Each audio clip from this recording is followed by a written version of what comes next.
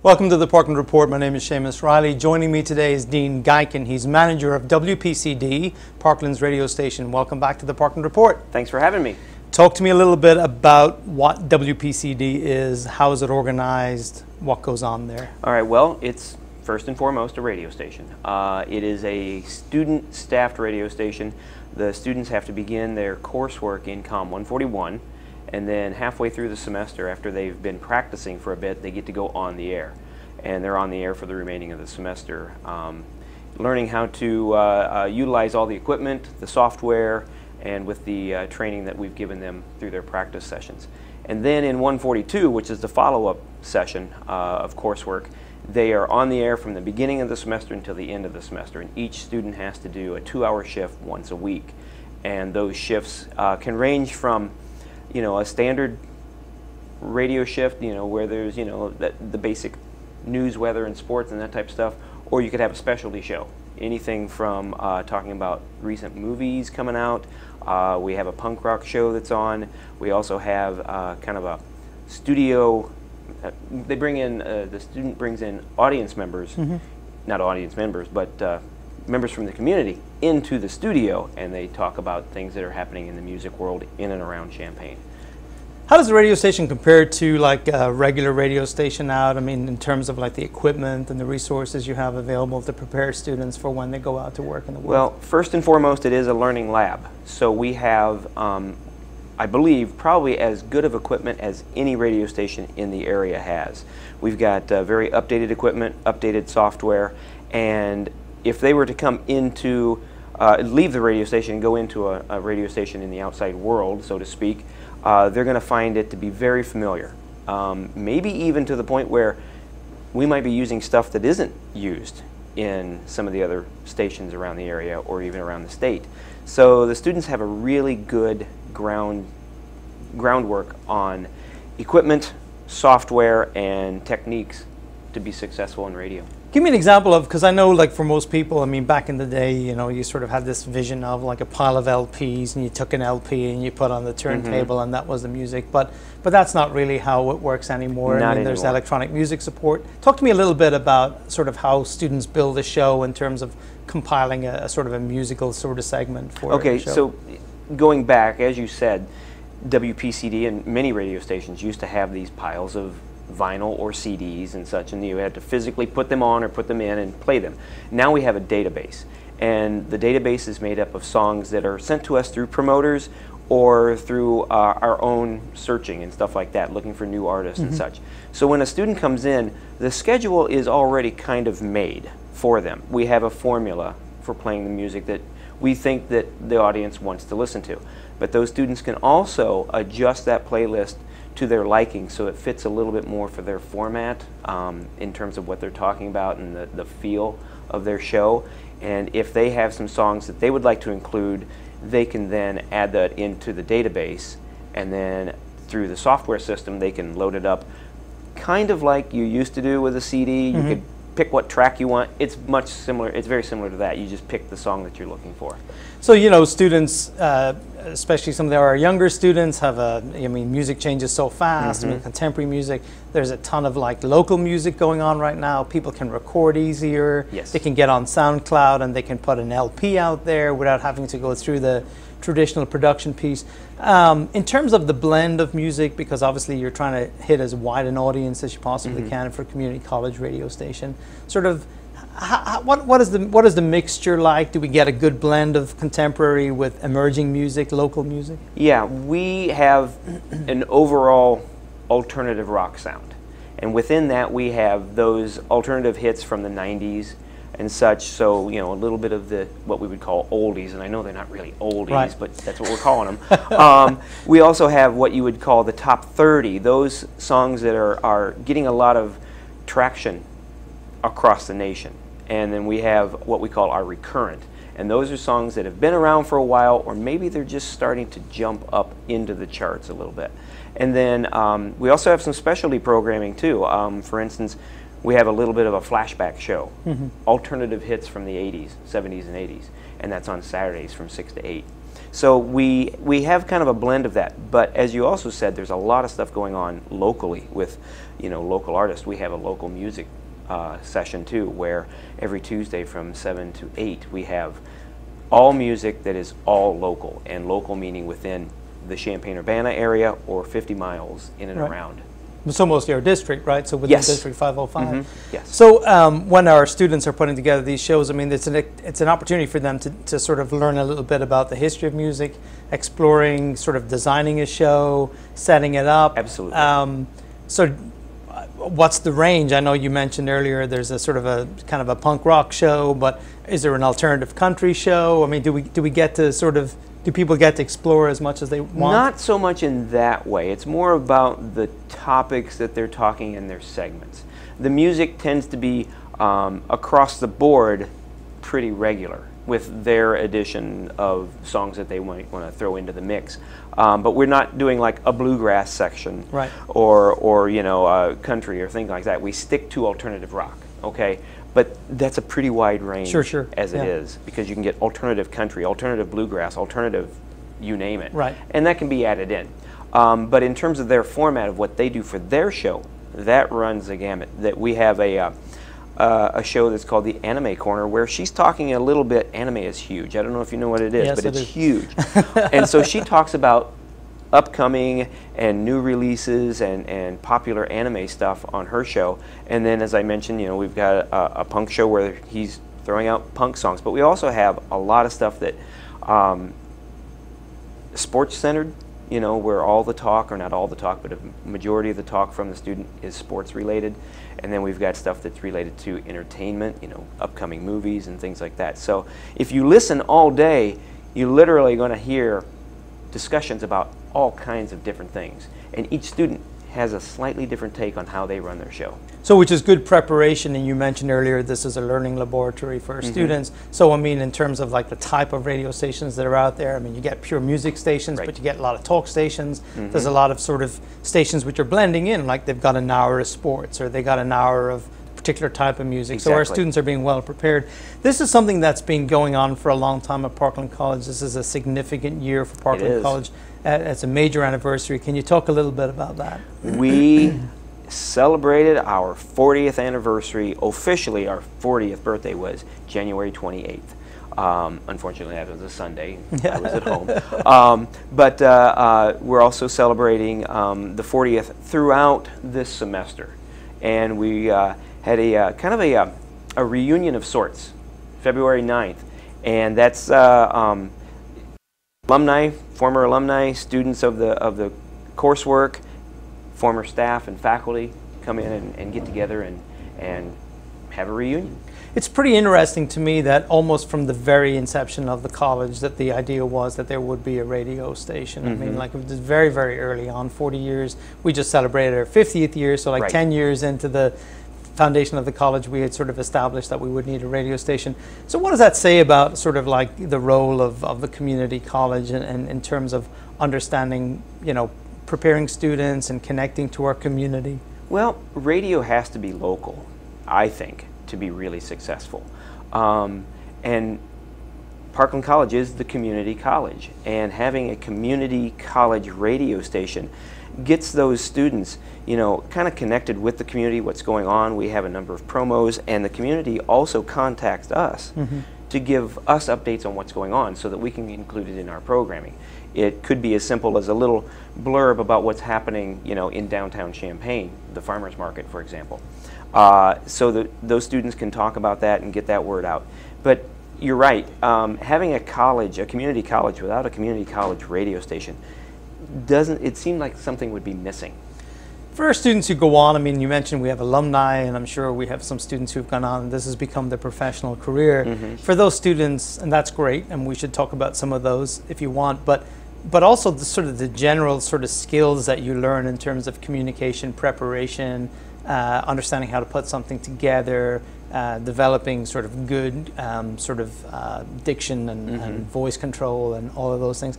I mean, they're good skills to have for any student. But talk a little bit about, if you would, some of our alumni and where they work. And well, we've had a number of alumni who, after leaving the coursework, have landed very good jobs here in the community, either as part-time or full-time. And as you said, being on the radio is great, but it also can open many doors to many other types of media. They don't necessarily have to be working in radio specific, but they can be working in any type of media, be it television or podcasting and things like that. There's been a number, and I could, if you hadn't put me on the spot, could have given you all kinds of names who have managed to go on, and they're finding jobs that have, the radio station opened the door for them, and they got their foot in the door. And now they're off doing things like marketing and production, video production or audio production in places like Horizon Hobby and Channel 3 and other of the media outlets here in this area. I tend to lose track of them once they lose the Champaign, or they leave the Champaign-Urbana area. Sure. The just the sort of in closing, I mean, the sort of the general sort of like progression or journey for the radio station is interesting to me. It changes as the community changes. It grows and changes as the contemporary music scene changes. So it's a very vibrant and ongoing, exciting place to work. It is. And one of the great things I find is that when the students come into the radio station, they tend to, whether it's the radio station or it's just their personalities, they tend to create this bond, and they become friends. And I think that's why the reunion is a success, is because those people want to come back and meet up with the people that they had their time in the radio station with. And they're still connected to the community, they're still connected to the college in some way, shape, or form because of the radio station. One of the perfect sort of ways to demonstrate how we engage the community in learning. Exactly. Dean, thanks so much for being here. Thank you for having me. We'll be back right after this short break.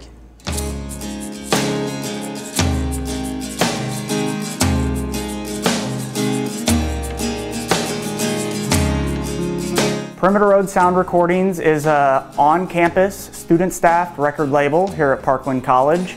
The ultimate goal and really the primary idea was give students an opportunity to get some music business experience outside of what they might get in their coursework. Here at Perimeter Road, I'm not just the lead engineer or just the events planner.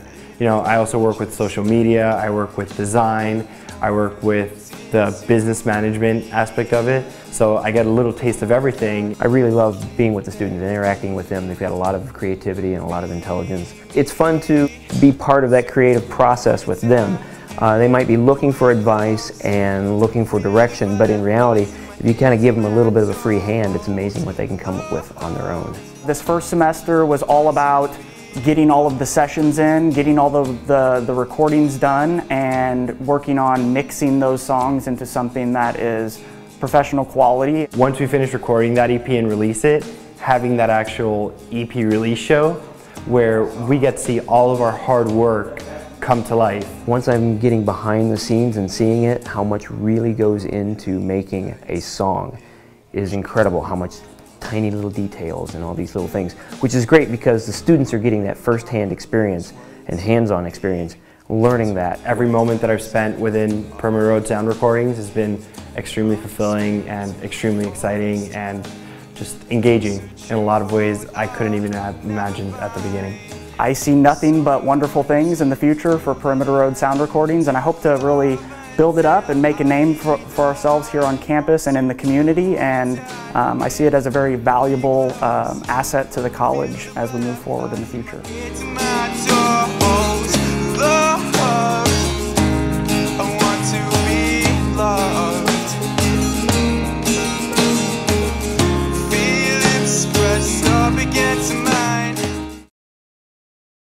Well, today we're celebrating the 40th anniversary of WPCD, so we're inviting the alumni, past faculty and staff to come and celebrate with us and celebrate 40 years of broadcast excellence here at Parkland College on WPCD.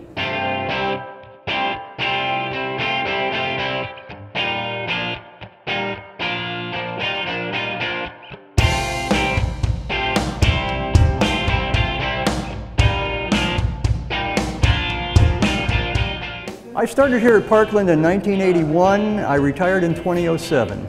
And the station went on the air 40 years ago. We are celebrating our 40th anniversary now. I got invited back to see a lot of students I probably haven't seen in 30 years.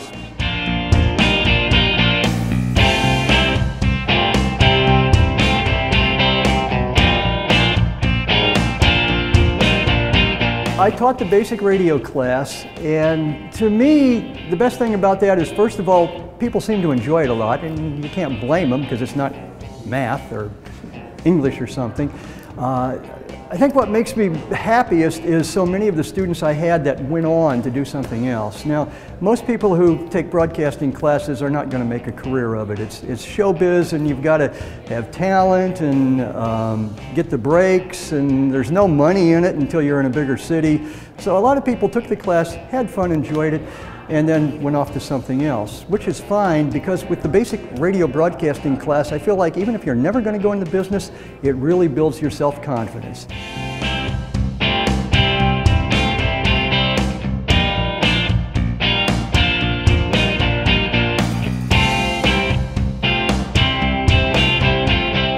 With the help of a student intern and Jason Hayes, the audio production guy, we tweaked the format, and what we did is we actually brought the radio station kind of to the forefront. We actually got mentioned in 2015 in the ratings book, and we were dead last, number 33 out of 33. But then in this last ratings book that came out, we're actually number 14. So I think that we're actually being heard by a lot more people. We're resonating with the community, which is really the goal of the radio station, is to, be the voice of Parkland. What I really enjoy the most is working with the students. They have got such enthusiasm, creativity, and just a love for, trying to be the best they can when they're on the radio. Even if they never go out into radio after they get done with Parkland College, I think that they've really added something to their time here.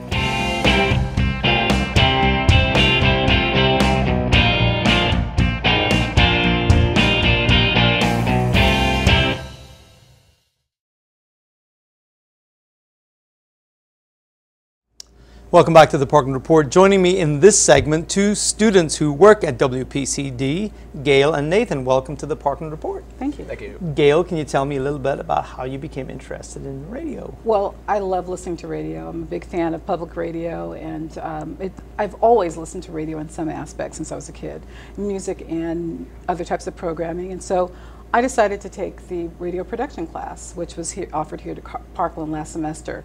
And I just found I really loved it. And as part of the class, you actually start a session on the air.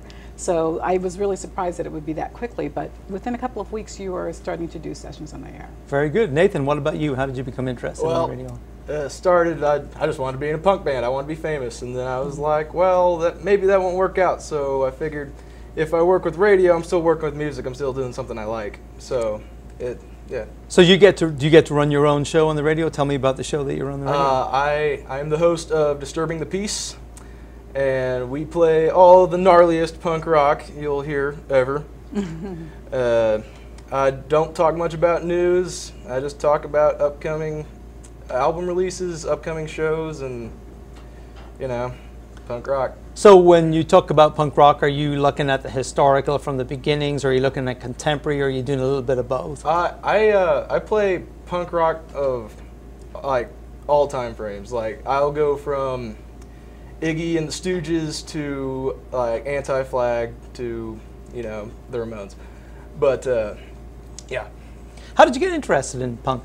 My dad was a punker when he was a kid, and he raised me a punker. Actually, this is his old jacket. Oh, that's cool. Very good. Gail, tell me a little bit about your interest and what you do and your activity with the radio station. Well, my show is called Common Ground. We've actually just branded it this coming Wednesday. It's Wednesdays from 8 a.m. till 10 a.m. And so since I'm kind of during that morning hour, I do give news, and I do give some public information, weather, etc., because you're kind of heading out towards the day. But we also include a lot of alternative rock, a lot of great rock songs. I try to keep it on a positive beat. So that's kind of the focus of the show that I have. Talk to me a little bit about how you sort of think through and how you plan out your show, and so what's already pre-planned for you, and how do you weave in your own particular style so that you have your own personality on the air? Well, the great thing about the radio station, which is common across all radio stations I've learned, is that the programming is primarily done in advance, but you can insert a lot of your own interest. You can, of course, take requests. We take requests live, so that allows people to call in to our number, which is 373-3790. That's WPCD's request line, and I will place that song on the air if it's in our programming list. But I also, like I said, I try to keep my focus on something that's really positive, a great way to start the morning. So I want to keep it in an upbeat tone. So I try to choose music that kind of matches that for the morning. Most of the music that we play is pretty cool. I mean, I love a lot of our alternative rock programming, so it's really nice. So a lot of the things that you'll hear on my show are things that are popular in alternative rock, but also you'll get some requests that may be a little bit different that you don't hear all day. So having that, excuse me, having that plan sort of structure or scaffolding for you, that sort of makes it a little bit easier for you to sort of blend in, to sort of, so right away then you're getting involved in sort of taking control and running a whole show. Absolutely, and the great thing about our radio program is that we're given free rein as to how we want to program it. As Nathan said for his show, you know, he can completely change it and make it completely different than mine. So it's very individual. I love the music that we play in the morning, so I tend to keep most of the music there. I'm starting to add some interviews that I can catch online on YouTube from different rockers, or old and new rockers, giving life advice. That's kind of the bent I'm going towards, and finding a common ground with even the famous. But it gives us a lot of flexibility in using the music that's already programmed and bringing in our own music. And I know even some of the other DJs actually bring in their own vinyl, so it's open. So on the radio, when you're sitting in the radio station and you're doing your show, I mean, do you ever feel like, is there anybody out there listening to me? And do you get a sense then, because I know there are people listening to you, of a relationship and building that connection with your audience? Yes. One thing I know, which because I listen, I always know there are other students who are listening, and that's just because I know that I listen sometimes. And as a radio host, you have to remember too that just because you don't always hear from those who are out there, you know they're listening because you listen. So there's bound to be others besides you. But when you get the requests, when you see the requests online, I mean on the way we record the sheets, the requests, you kind of know people are out there. And when we offer special programming, you'll hear it sometimes among other students around the campus. So and also you can always call your friends and say, listen up. So, you're listening? Yeah. So, you know, the other piece, well, especially in the morning show, I mean, like, you're often the first person, you're the first voice that people hear. I mean, and, you know, people connect. So they connect to the resonance of your voice and also the songs you're playing, right? They identify with that. So you're sort of a lot of responsibility whether people get a good start to the day or not. I think it's important. I mean, I like listening to the news and you listen to the radio in the morning. That's one of the first things I do when I get up. So I do take it as an important role in making sure that they get the information they need and they get off on their day in a positive way. So for Nathan, like, you know, for you, one of the most important things and interesting things about the radio is the diversity of sort of experience that people can have, right? So you can tune into different types of radio stations. So at WPCD, you have the opportunity to listen to one station and get a wide variety of different sounds, right? There's got to be a bunch of people just like you out there, a bunch of people just like your dad out there, that this music resonates with them. This isn't just, you know, tunes to make you feel good, that may make you feel good, but there's a real interest and a sense of identification.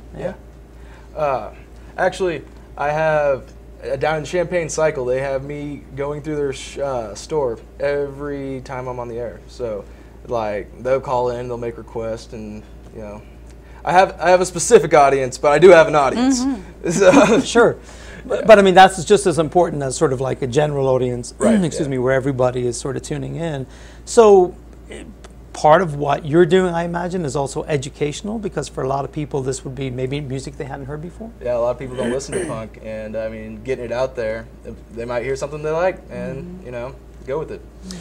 So you talked about sort of because punk is something that has sort of, you know, again, began probably major time in 77, but has sort of certainly achieved a lot of longevity since then. What about emerging bands, emerging punk rock bands on the local scene? Do you connect with those? I don't know too much of the local scene around here. I play in a band, but it's not local to here. It's local to around Springfield area. But yeah, nobody does punk. Punks aren't around. It's usually I have to play with a metal band, and you know, different crowds. And what about contemporary movements across the country? Like, I mean, are you tapped into what's going on in terms of emerging bands in the punk rock scene? You know, there's not too many coming out. I mean, there's pop punk, but that ain't really my thing.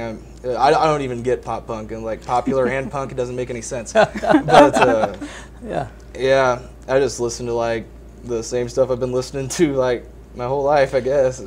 What's it like for you having a show that you're sort of booming out these tunes that people are listening to that maybe you don't know, and maybe you get some connection back?